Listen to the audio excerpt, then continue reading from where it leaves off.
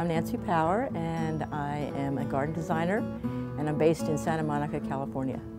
My work is totally emotional, intuitive, but I'm interested most in the sensuality in the garden. It's no accident that the garden is paradise in every religion. I think I built my first garden when I was about 7, and I don't suffer from nature deficit disorder.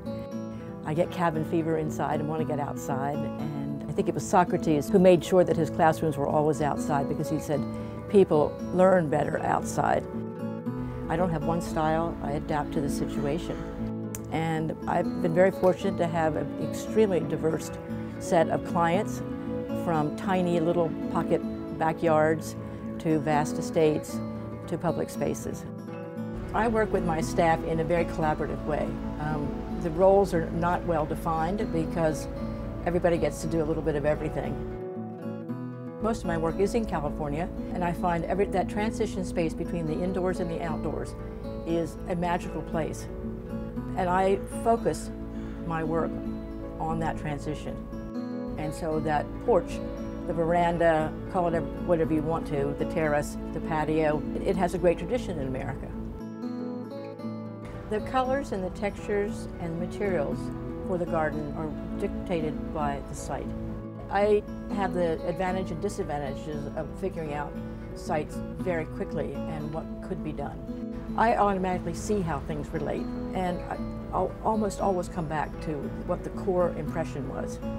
And from there, then we go into the detail and the specifics of what the site needs to be. You define space through light in the garden. So I'm always thinking about the way I feel physically in a space as well as emotionally. They're really closely linked here. It's a whole experience. Frank Gehry and I are the same way.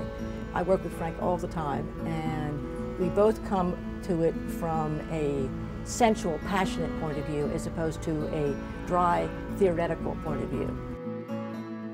I'm asked, is your work innovative? And I go, no, it's just perfectly natural and intuitive, and it's what it should be. Garden design is not a fashion statement. It's not a trend. It's not a gimmick. It's not a brand. It is far deeper than that. I feel very blessed that I'm where I am today, and I just want to keep planting trees and making people happy.